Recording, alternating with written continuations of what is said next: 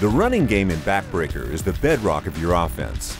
Because Backbreaker's action is euphoria-based, it pays to learn how to use physical momentum to your advantage. Knowing when to stay agile and when to really go for it is key to gaining yards. You move with the left stick and perform special actions like juking or stiff-arming with the right stick. Let's start with Agile mode, the default mode in Backbreaker's running game. Flick left or right on the right stick to perform a juke move. A quick circular movement will launch a spin move. This nicely throws your opponents off. Flicking the right stick up performs a hurdle. And if you find yourself in one of those 4th and goal moments, why not go for it with a high-flying dive? Just hold the right stick up, and your player will attempt to clear the line of scrimmage in front of him. Now to the other side of the running game.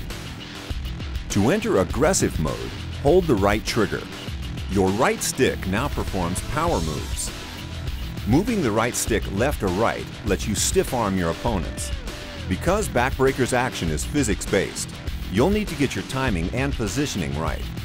To charge through players in front of you, hold the right stick up to perform a shoulder barge. This aggressive move should help you smash through the line and pick up valuable yards.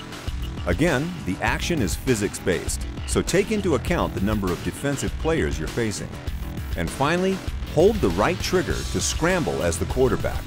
Easy.